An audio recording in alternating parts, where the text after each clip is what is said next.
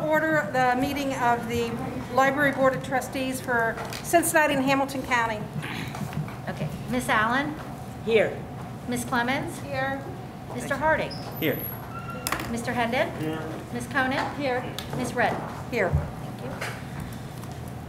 Okay, first thing we're going to do, Christopher, is give you the oath of office. Stand. Raise your right hand. I state your name. I, Christopher Harding, Repeat, and then repeat after me. Do solemnly swear that I will faithfully and impartially discharge my duties as trustee shall faithfully and impartially discharge my duties as trustee in and for the Cincinnati and Hamilton County Public Library. for the Cincinnati and Public. You repeat that, please. In and for the Cincinnati and Hamilton County Public Library. And for the Cincinnati and Hamilton County Public Library, To the best of my ability to the best of my ability, and in accordance with the laws now in effect and with accordance with the laws now in effect, and hereafter to be enacted and hereto and hereafter to be enacted during my continuance in said office. during my continuance in said office. Thank you. We give them sign now. Yeah, sure. I think that'd be good.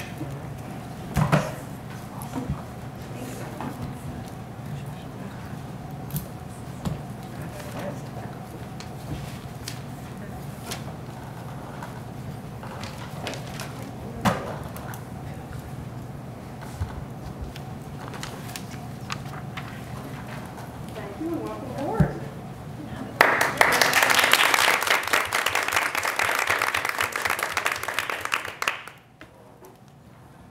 Okay. Public comment and participation. We have none? So I don't have to read it? Yay. It's a whole paragraph. Okay, turning things over to Paula Bremheger for her report. Thank you. Thank you very much, Ms. Redden. So my first thing is, of course, to welcome Christopher Harding as our newest appointment to the Library Board. He is a graduate of Xavier University, received his bachelor's degree with honors in political science from Xavier's premier interdisciplinary program, Philosophy, Politics, and the Public. Since moving to Cincinnati from Portland, Oregon, he's worked as a political consultant on several countywide campaigns, including multiple Democratic candidates for office in Issue 7 transit levy. He formerly worked in Washington, D.C. for the, how do I say it? The Fegan team. Vegan, okay, thank you. Vegan Team Incorporated, a lobbying firm, and the National Association of Latino Community Asset Builders as a policy associate, working on legislative and federal regulatory affairs. He has also served as the public policy chair for the Ohio State chapter of the League of United Latin American Citizens.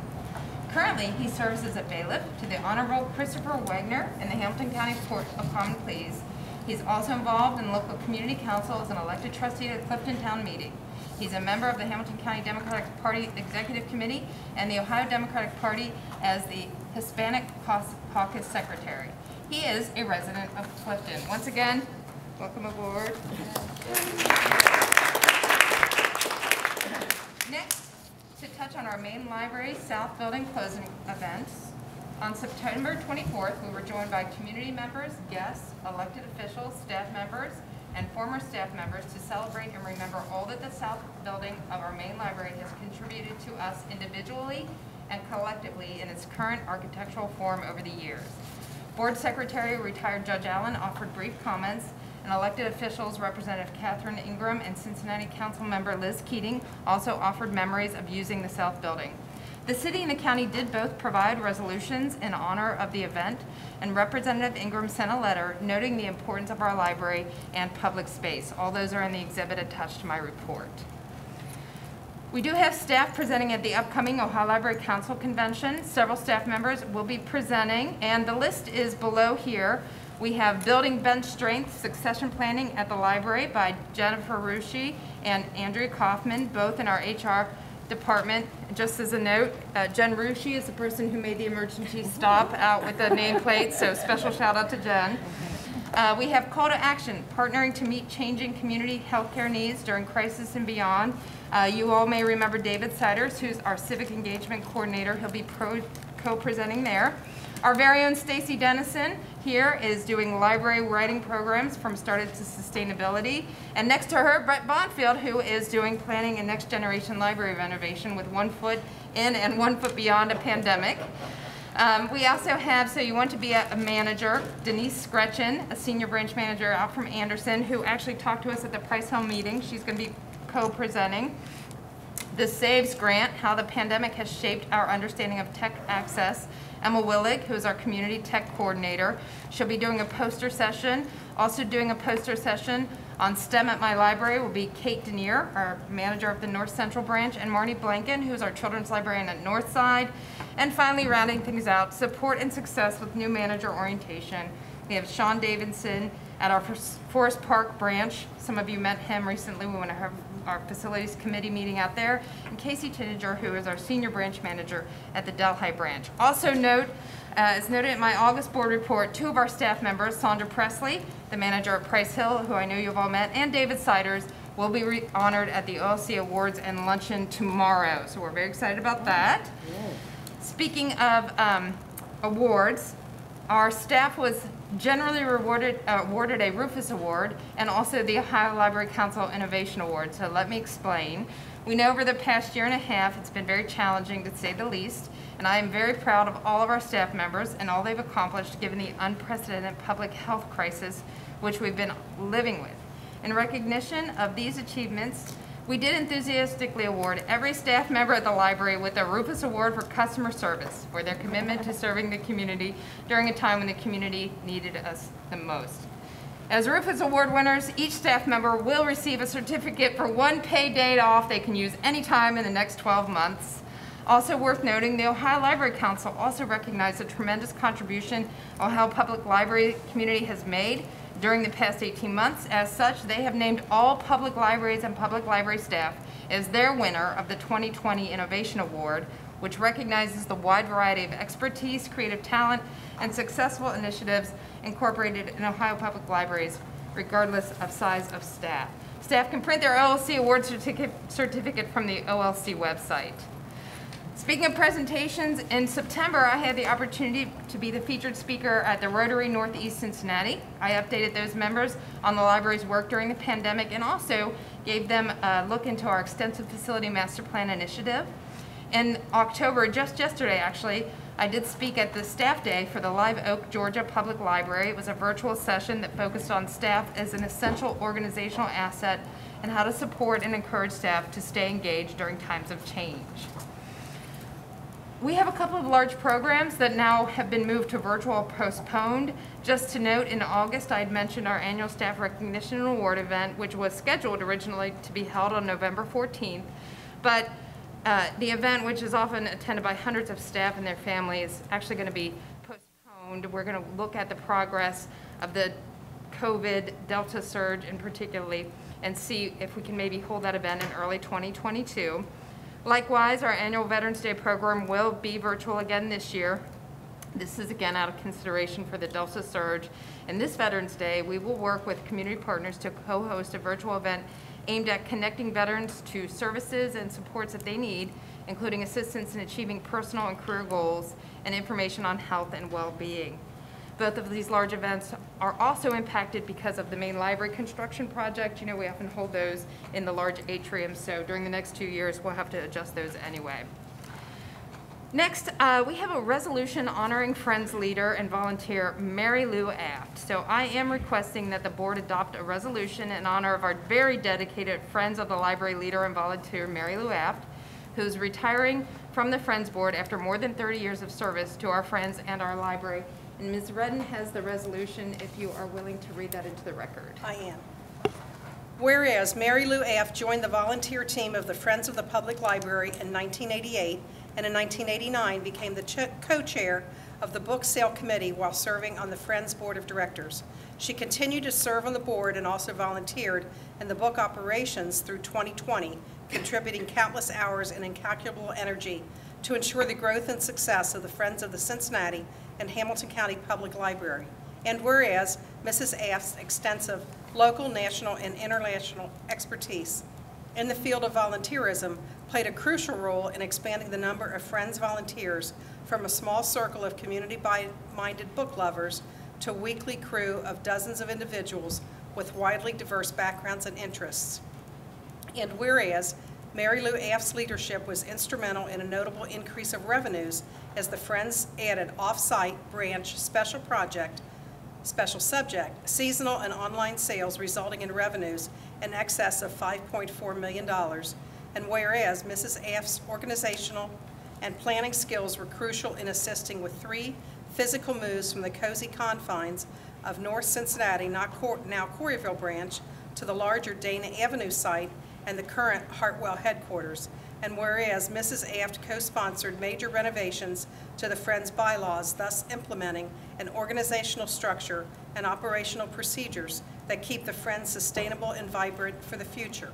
And whereas Mary Lou Aft's recognition as a post-Corbett Award co-winner with Library Trustee Elizabeth Lamacchia in 1997, an Inquirer Woman of the Year in 1999, Great Rivers Girl Scout Council Woman of Distinction 2000, and Adada Rafiki Honoree 2013, and the Friends receipt of the Ohioana Library Association's Cooper Award 2012, and the Ohio Library Council's presentation of its Recognition Award 2013 brought the public library and Friends into awareness locally and statewide. And whereas the Honorable Rob Portman's recognition of Mary Lou Aft's dedicated service to the Friends on April 9, 2003 in the United States House of Representatives as chair of the Friends Board of Directors, including her service as board president from 1998 to 2003,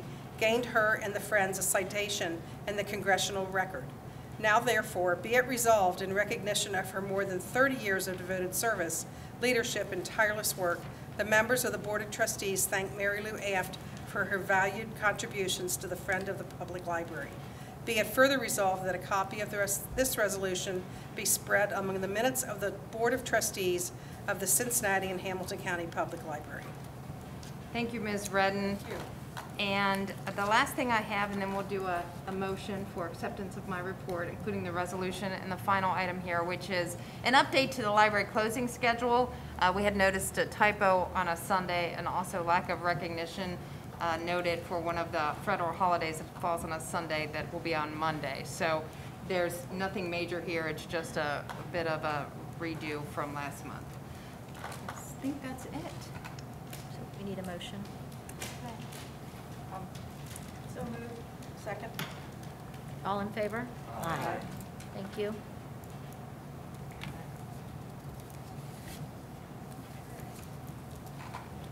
Next up, we have Mr. Hendon for the facilities report. All right, the Facilities and Finance and Audit Committee met on October 4th, 2021 at the Forest Park Branch Library. Committee Chair Robert Hendon, committee members Nadine Allen and Greg Wilson, along with Board President Diane Kennedy and Brad were in attendance. Staff members Paul Graham-Eager and Molly DeFosse were also in attendance. It was a recommendation of the committee that the board take the following action. Revision of 2021 estimated resources of annual appropriations.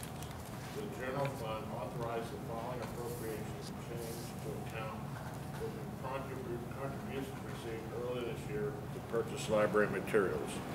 So the library materials fund increases by $5,442.89. CARES Act grant fund confirmed the following appropriation increase to account for actual activity in the CARES grant fund. CARES purchase and contract services increased by $17,400. LSTA grant fund authorized and established estimated resources and annual appropriations for 2 recently awarded LSTA grants. First is intergovernment revenue increased by $104,482. Expenses, purchase and contract services increased by $4,990. Capital outlay increased by $99,438.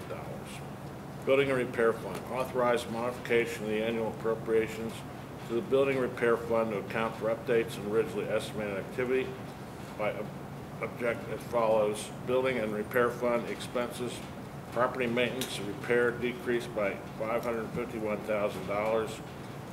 Property rentals increased by $50,000. Other rents and leases increased by $1,000. Other contracts and purchase services increased by $500,000. Land improvements increased by $2 million. Building improvements decreased by $2,250,000. Computers and equipment increased by $250,000. There was no net change to expenses.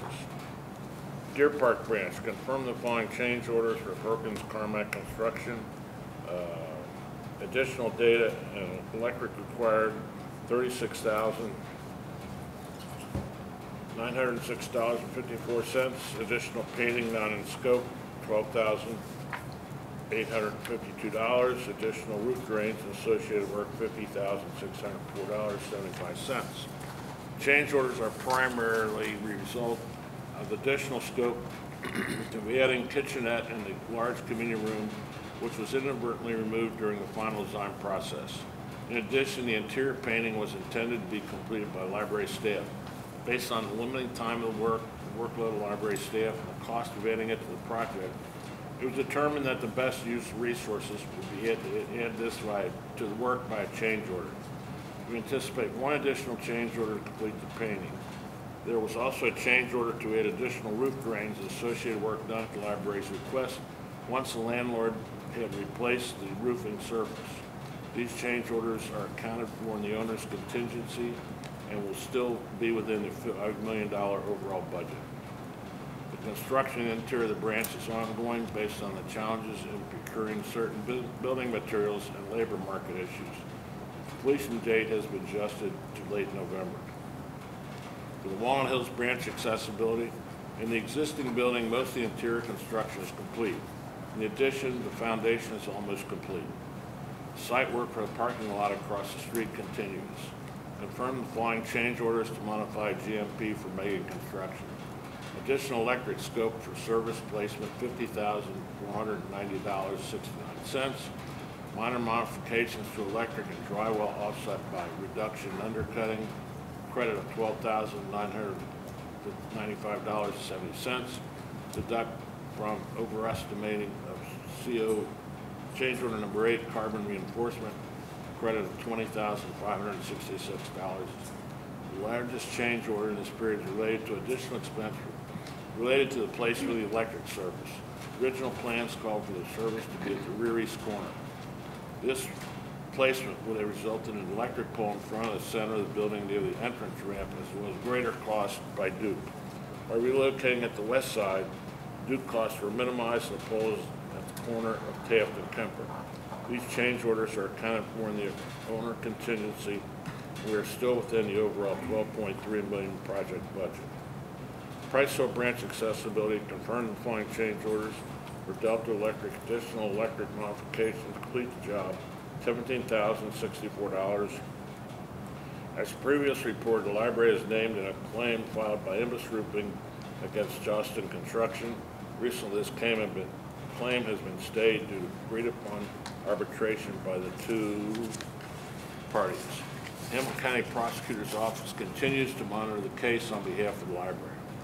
We're still working on final closeout documentation and a few remaining punch items.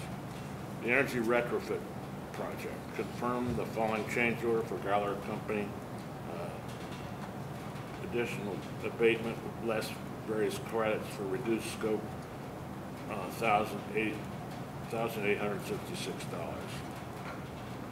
We're still working on the final closeout documentation, a few remaining items. In addition to the latest several board reports, the Galler Company has filed a claim against the library stating the work was performed was beyond the contracted scope. The attorney representing Galler has made two voluminous records requests relating this project.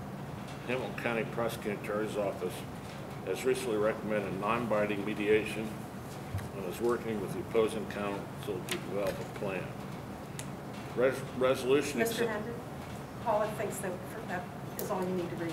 Yeah, What? you can read the motion part, but I don't think you need to read the whole resolution. All the details. Right, okay. Yeah, just, All right, approve the following resolution as forwarded by Hamilton County Auditor Dusty Rhodes to all county official officers. The following resolution to accept 2022 tax levy rates and amounts. Resolution is to be approved by a roll call vote and return the auditor for before October 2021. And then the resolution accepting amounts and rates determined by the Budget Commission, authorizing tax levy, and certifying them to the county auditor. You can read about that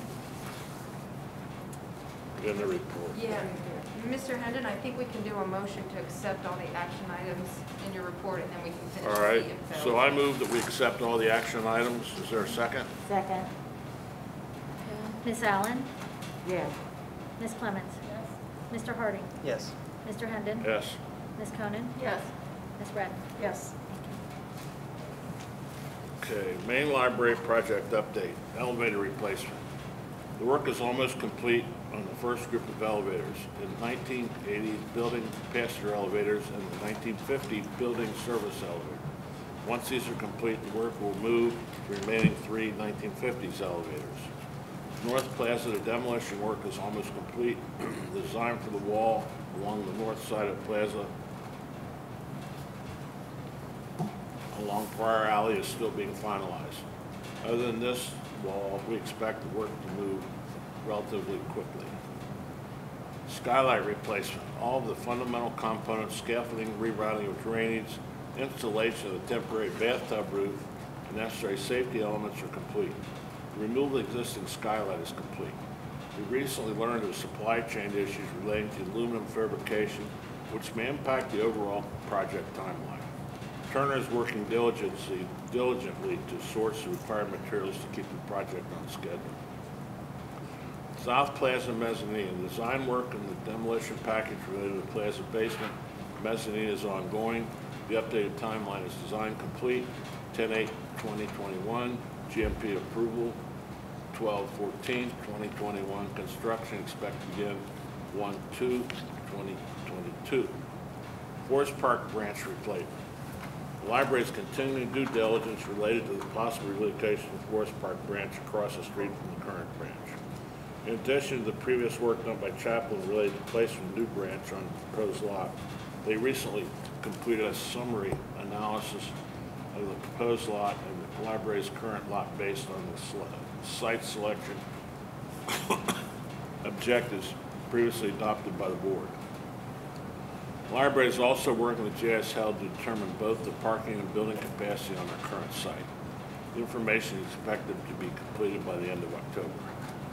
The ongoing maintenance 2021-23 project, the library has executed an agreement with design professional THP and continues to work with Pepper Construction on the CMR agreements.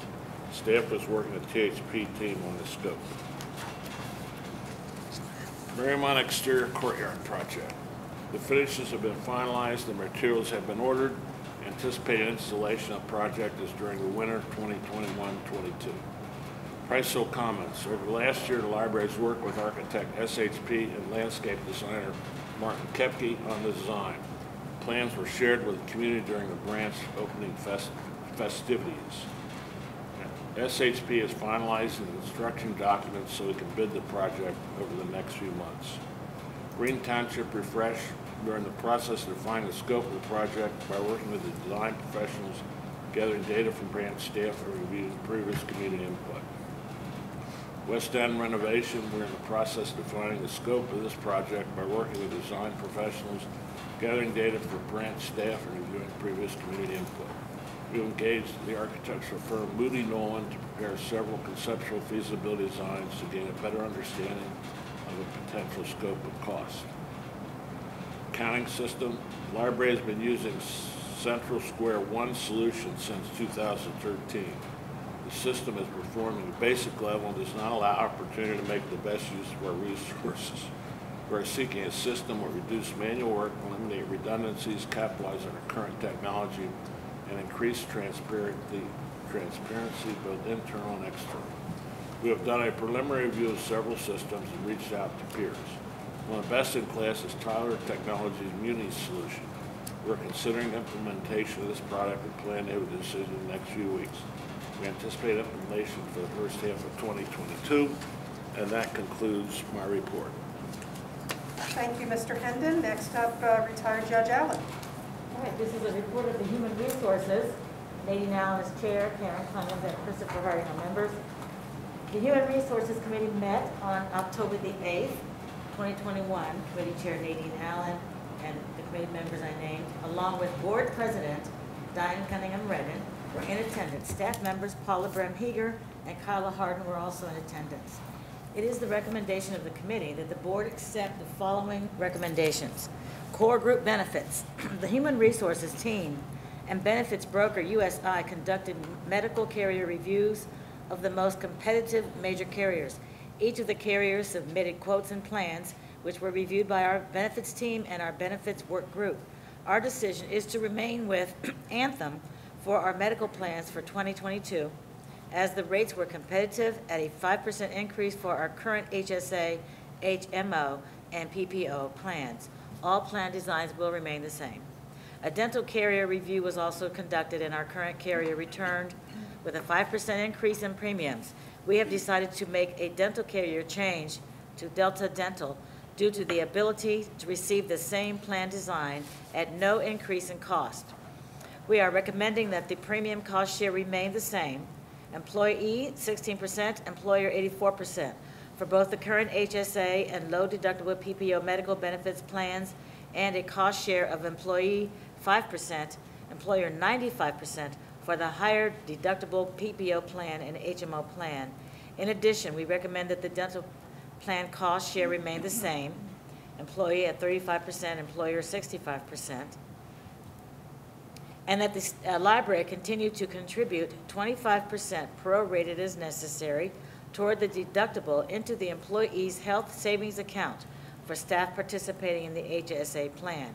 The benefits open enrollment will begin November 1st, 2021. And on this portion, I would like to move that the board accept these recommendations. Second. All in favor? Aye. That is it. All right, as to diversity, equity, inclusion, and culture director, the recruitment process for the DEIC director is well underway, with initial interviews conducted the week of September 20th. The final stage of interviews is scheduled for the week of October the 4th, with an anticipated hiring recommendation to be delivered the following week. We are incredibly excited for this new position in the library, which means it will be announced this week. Is that correct? This week? Kyla and I are saying by the end of October. Oh, now we've You moved know, that a little bit. We think it will, but we are We've saying. moved that a little we bit believe- because- yeah, we believe it will be, yes. Okay. All right, so therefore everybody will not be calling on the week of October the 4th necessarily. Customer Service Appreciation Week. October the 4th marked the beginning of National Customer Service Week, which recognizes hearts of service. The library honored our team in a week-long celebration of all staff who are continually providing excellent customer service. As a culture that recognizes not only the importance of external customer service, but also how critical internal customer service is to our organization, all staff are invited to celebrate by participating in the fun activities planned by our staff morale team and senior leadership team. That concludes the Human Resources Committee report. Thank you, Judge Allen. Next up, the Operations Committee. Ms. Clemens?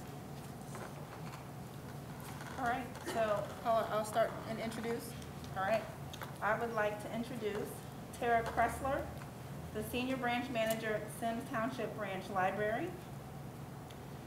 Tara Kressler is the Senior Branch Manager at the Sims Township Branch Library. She earned her master's in library science at the University of Kentucky and her undergraduate degree in art history at the University of Cincinnati.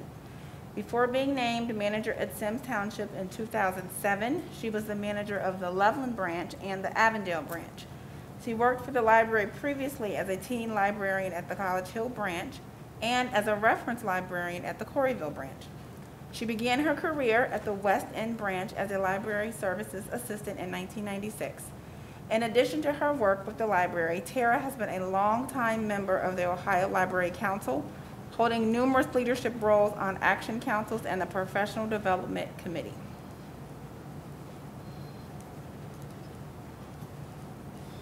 Hello, Yes. I'm Sarah Kressler, the Senior Branch Manager of the Sims Township Branch. Thank you to the Board of Trustees and members of senior leadership for selecting Sims Township to visit.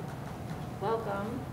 Today I want to share with you how our community has driven success of our branch, especially over the last 18 months.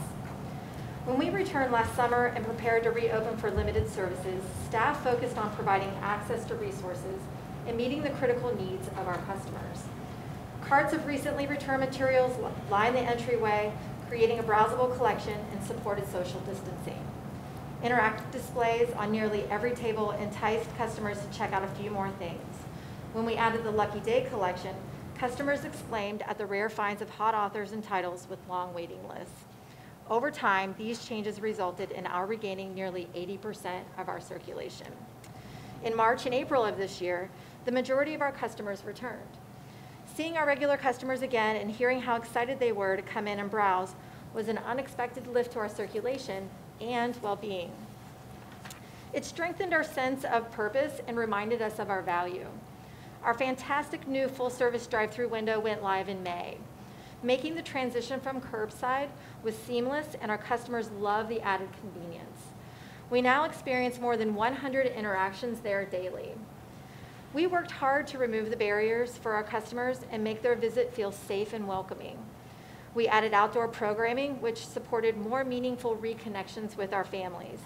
We held monthly story times with the Parks Board in the Sims Township area and drew more than 100 customers to those events. Other story times on our patio was a hit with the kids, and about 400 attended programs in August. Additional services have also driven community response in the last few months. We reinstated passport services with 12 agents and shifted our passport processing hours from Saturdays to include evenings. This makes the service more accessible. Pre-pandemic, we processed an average of 10 passports per month, and in September we did 40. Sims also hosted the Hawksworth Blood Drive van twice, as well as the Ohio Department of Health vaccination clinic. We are especially proud to provide COVID tests to our community. So in September, we distributed more than 4,500 tests. I brought with me today boxes of those COVID tests that we're handing out at the drive-through window. These tests can be proctored for an official result, which is often necessary for people to return to work or to school, or visit a loved one in a care facility, or to travel, or just allay concerns about symptoms. So I'd love it if you all would pick up a box, help yourself for either your household, or give those to someone who may need it, okay? Thank you so much for coming to the branch today. It's been a pleasure telling you about our work supporting CHPL customers in the Northeast Planning Zone. Thank you. Thanks. Thank you very much. A quick point of information, I think that the next section in your report here is a summary of Yes. what Tara has enthusiastically already told us. Okay, so then I'll just Yeah, skip to the that's right. downtown portion? Yes, Construction. All right. yes, thank you. Service in the downtown main library during construction. As noted in the director's report, on Friday, September 24th, we had a closing ceremony for the South Building. This was the last day that customers were able to access the South Building until it reopens in 2023. Though the collection remains accessible for staff to retrieve for customer use. Immediately following the closing, dozens of main library staff members completed the move of key collections to the second floor of the North Building, as well as the bridge where we will welcome customers for the duration of the construction project.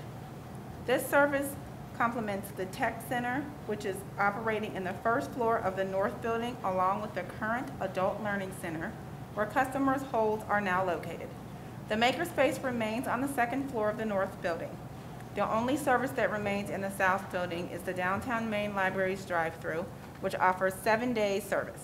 The main library also resumed in building Sunday hours a week later on Sunday, October 3rd. The main library's reduced footprint provides main library staff some time to work in branch locations during the construction period. Having less space to cover also gives the public safety team under its new manager, Ebony Gordon, an opportunity to spend time supporting and working more at branches. That's it. Just if I can give a quick shout out to all the main library staff who actually did that move overnight on a Friday night into a Saturday. And it was, Kathy's over there shaking her head and Brett can attest. It was ready to go, so they did a great job. I feel compelled to comment too on just what our library has done in 2019 and in 2020. At a time when I know for sure that Some of the social services agencies completely closed down, locked their doors, and they had nobody doing any temporary or part-time services to the public, but the library never closed completely. So I brag about this frequently, but I just want the public to know that, during that time, we passed out meals to people who are without us. I'm not sure where they would have been getting that from, maybe some churches that stepped in. And we also like passing out the COVID information. But also during voting season, something near and dear to my heart, we made sure that people got all the voter registration forms they needed from our windows. And that's just part of the things that we did that I appreciate from this board. Thank you, Madam President. And Madam CEO. The CEO, definitely. Well, yeah, just not, to add to that, just the simple thing of keeping Wi-Fi on when everything shut down and many children did not have access to Wi-Fi to do required homework, just the thought of, we're the library, we can keep it on 24 hours a day. Just that simple thing. Yes. It's just, yeah, it's amazing to me that Let's nobody not else forget thinks of about- that. And let's not forget you could get your books. Oh, you can get your books. You've your heard the reading library materials. does things. We have books, too. That could be our new tagline. And we have books. Yeah, we have books. And we have books, yeah. We give out food, COVID tests, vaccinations, and we Right. have books. Yeah, right. So next up is the strategy committee, and I want to mention that the previous chair, Betsy Lamacchia, her term has expired, so Mr. Hendon is going to read the report in her absence. Mr. Hendon. This is for information only. Supporting public health. The partnership with the City of Cincinnati Health Department and Campbell County Health Department. We continue to provide vaccination clinics at Forest Park, Madera, Mount Healthy Community Green Space, and Price Hill, Madera. These locations were chosen based on data pointing to higher rates of unvaccinated residents in these neighborhoods. Complete stats on the participation aren't yet available. 102 people have been vaccinated at the Price Hill branch since August. We have distributed 42,307 at-home test kits between March and September 24. Thousands more kits have been delivered to keep up with demand. During the week of September 27th, our shipping and receiving team worked with the Ohio Department of Health to briefly store thousands of kits at our distribution center for Cincinnati Children's and Dayton Children's Hospitals so they could quickly and easily access them locally. Promoting civic engagement. We continue to partner with the Greater Cincinnati Voter Collaborative on voter registration and education. We updated our voter information page and provided a voting Mythbusters blog post. We participated in National Voter Registration Day where 8 library locations held special voter registration events. Civic Engagement Coordinator David Spiders was invited by the Kettering Foundation and National Issues Forum Institute to speak on a 4-person panel on a virtual event entitled Our Public Voice. The panel included 2 former members of Congress, Loretta Sanchez of California and Charlie Dent of Pennsylvania. Helping job seekers. On September the 2nd, State Representative Cedric Denson, Catherine Ingram Bridget Kelly, and Jessica Miranda held an unemployment clinic at the Von Hill Branch Library. Library staff, the Ohio Department of Jobs and Family Services, Hamilton County Community Action Committee, and the Southwest Council of Aging were also there providing resources and assistance to residents. The 513 relief bus offered free COVID-19 vaccinations, workforce training, rent, food, utility, Medicare application assistance, and more. The event was very well attended. The Government's Relations Committee Coordinator Elaine Fay is working with State Representative to hold more of these at additional library locations. Customer experience. Customer Experience Manager Justin Rampa will roll out the library's Customer Experience Framework to staff in late October. The framework leverages much of our recent organization work, including the Facility Master Plan and the Minds of All Kinds brand. Justin will engage staff and ideas for using the service skills to create the most robust customer experience model we can across our locations. Justin will be joined on visits to locations by visual merchandiser Chris Keegan. The tour will give staff the opportunity to formally discuss the work on both Justin and Chris and serve as a way to introduce Chris to all locations as he just recently joined the system in late July. Fostering lifelong learning. Since introducing the program guidelines in 2020, lifelong learning continues to support staff creating high-impact programs that are community-focused and community-driven. For example, a Next Level Programs virtual course provided 16 staff members a 6 weeks online course focused on using community engagement to evaluate community need, developing programs that are diverse, equitable, and inclusive, and designing programs that create positive outcomes for all with participants. Upcoming events, youth education and engagement. October 25th, virtual offer visit with Jasmine Wartman. Learned about Jasmine's writing and participate in a question and answer session with her. October 13th, take your best shot. Storytime, Price Hill. Lots of us had questions about COVID-19 vaccines. To address them, join us in a story time in partnership with Well-Engaged for Health for children of all ages. Adult Education Life Skills, November the 10th. Virtual Black Maternity Matters. We're all welcome and encouraged to join us and learn how to save and protect this fall. Assess vaccines and immunization schedules, injury prevention, and more.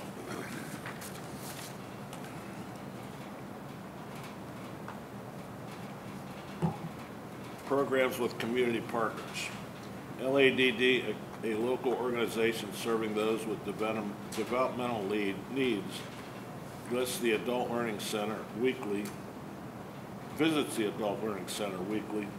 with their clients to receive a variety of help in using technology. Cincinnati Works Jumpstart program meets regularly at the ALC's Tech Room to help individuals identify and work on career goals. 26 virtual fall classes are being offered through the ALC, and here's a few that will be offered. Organize Your Life with website and apps, high school equivalency study group, Facebook security and privacy. Art and Culture for Adults, October the 17th, outdoor Black Poetry Slam. Walnut Hills join us for the evening of poetry and spoken word performances by local Black artists to celebrate Black Poetry Day, with honors the birthday of Juniper Hammond, the first African American to have poetry published in the U.S. Increase your visibility to the community. We have launched a new recruitment video series based on our brand and highlighted the many ways staff support our communities.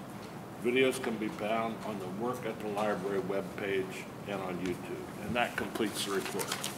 Madam President, may I add one fact to Mr. Hendon's report? Yes, you may. Jasmine Morga, who is noted here as a teen author, she's won several awards at the Books by the Banks Festival. She was selected, I believe, for like a new author award, and she's also been named by the Ohio Center for the Book for a recent award. She actually was a member of my teen advisory board and spent many months and years at our library, and she partnered in reviewing other teen books many years ago. So she's agreed to do some work with us. I'm going to submit a question, and I did have the chance to do a podcast with her not too long ago with the I think it's the Ohio Center for the Book. So anyway, I just think that's kind of a fun thing, and to talk about the way that the library, and she came to the main library as well as the Sims Township and the Blue Ash Branch over the years, has impacted folks, and Jasmine is now a very successful writer. Oh, nice. That's So very that's nice. cool. Yeah, yeah. And it all began with you. We did it. Jasmine's just really talented. In fairness, like her book is really good. Thank you. Okay, yes, thank you. And thank you, Mr. Hendon. Next up is Technology Committee. Ms. Conan? So, Holbrook, thank you very much for your work in this area. Rebranding from the Public Library of Cincinnati and Hamilton County to the Cincinnati and Hamilton County Public Library has led the marketing department to recommend changing our domain name from cincinnatilibrary.org to chpl.org. The library's website would be www.chpl.org. Library staff email addresses would follow the structure. The reasons for these changes include, first, it's easier to remember and faster to type than the current address. Less room for mistakes. CHPL.org is inclusive of both the city and the county. Those who do continue to use CincinnatiLibrary.org will automatically be redirected to the new web address, so we won't lose anyone. CHPL is not an acronym already in use in the Cincinnati and Hamilton County area, meaning the new address will not cause confusion with any other area organization. To make the change, IT staff and marketing would work with vendors and partners to implement the new domain. We anticipate the process to take several months with a target launch date in early 2022. So let's talk about cybersecurity. Very popular topic. So over the last 2 years, the Board of Trustees has been informed of actions the library has taken to increase the security of our online and digital network infrastructure. In light of the increase in threat load and the national media attention given to cybersecurity, Holbrook has compiled a roundup of the library's safety measures, and I'm going to mention 3 of them here in our meeting today. The rest are outlined in the report. The first is a storage project. So the library has increased digital storage needs for multiple backups of files and information, which are essential in case of a cryptolock or ransomware event. Implemented over the summer of 2021, Cumulo storage is expandable and stores 3 copies of our data, one of which is off-site. These copies will allow us to better prepared to rebuild our service in the case we have a ransomware attack. The next one is Active Directory cleanup, and this has taken the time of our administrators, really cleaning up our user and device accounts to ensure optimum performance and network security. IT staff have been meeting since February 2021 to address obsolete accounts and have removed numerous user and computer device accounts. So thank you to everyone who's been working on that. The last one I'd like to mention is an incident response plan. A significant amount of work has gone into developing an incident response plan in the event of a breach or other security issue. Protocols involving chains of communication among administration, IT, insurance, and other experts which allow us to react quickly to an incident are essential. We plan to finalize and roll out the incident response plan by the end of 2021. So coming soon. That is the end of the report. Thank you, Ms. Conan. You're welcome. Next up, we have Development Committee. Back to Ms. Conan. Well, I'd be happy to Look handle at that that. as well. Thank you And so much. Stacy, thank you so much for your work with the foundation and the development items. So good news on the development front. The library has been the grateful recipient of several gifts since August, including a significant contribution from the H.W. Wilson Foundation in recognition of the 2021 John Cotton Dana Award, as well as 2 LST grants from the State Library of Ohio in support of the digitization of the Newsmakers AV collection with a contribution of $4,999, and purchasing a new book scanner for the library's digital laboratory with a contribution of $99,483. On October 5th, the library hosted the 2nd Mary F. Stern Lecture with Doris Kearns Goodwin at the Aronoff Center for the Performing Arts. Nearly 2,000 people were delighted by Kearns Goodwin at this in-person event. The Library Foundation, since August, the Library Foundation has been the grateful recipient of several significant gifts as follows.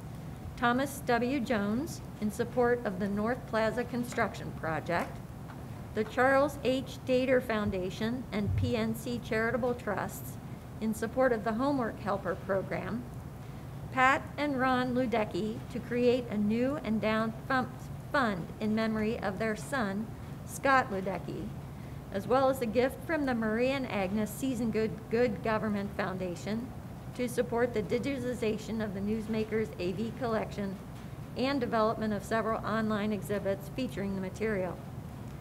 Several additional applications for funding have been submitted and are being reviewed.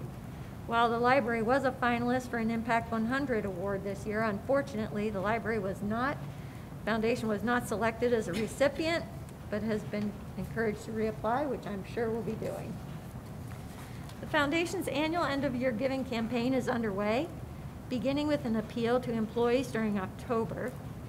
The public multi-channel campaign, mailer, video, and social media is expected to launch before November.